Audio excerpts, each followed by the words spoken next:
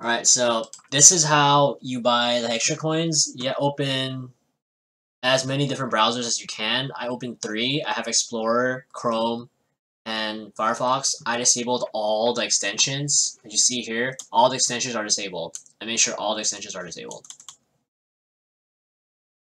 And when it hits like 0, you just click F5. So basically you'll have lock and load a better chance of buying it like, you know, 3 sets to buy really quick versus just having the same browser over and over again. So that's how you basically buy the Hextra coin. So if you found this helpful, please use my referral link under this video. And thanks for watching, guys, and till next time, guys, bye.